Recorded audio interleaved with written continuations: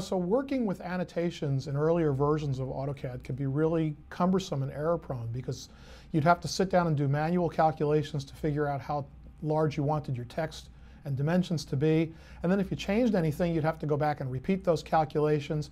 If you needed things to appear at multiple scales, you'd have to create them multiple times. Now you're having to change multiple objects every time you want to change something.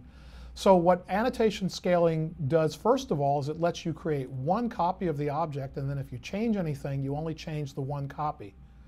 It also means that the objects are going to update automatically. So for example, if I unlock this viewport and I change the scale, notice that all the annotation objects, all the dimensions, the text, the leaders, the hatch patterns, they all get smaller as I rescale this window. But with annotation scaling, that doesn't happen. So here, for example, I've made these objects as annotation objects.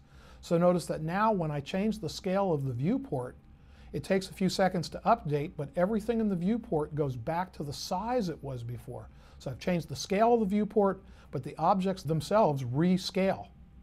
So with annotation scaling, you work as you normally would inside of AutoCAD, create things the way you'd normally work in model space, but then when you start to create your layouts, you're going to create a paper space viewport and give that viewport the scale that you think it's going to work at.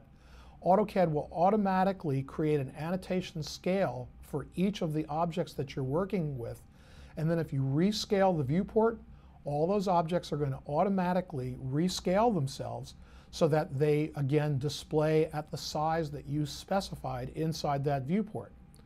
Notice that if I create another viewport and assign it a different scale, another annotation scale is created and the annotation objects automatically resize so that they remain the same size that you specified. You can even reposition the annotative objects so that they appear in different locations based on the scale. But each is just a different representation of the same object. If you change the object itself, all of its representations update.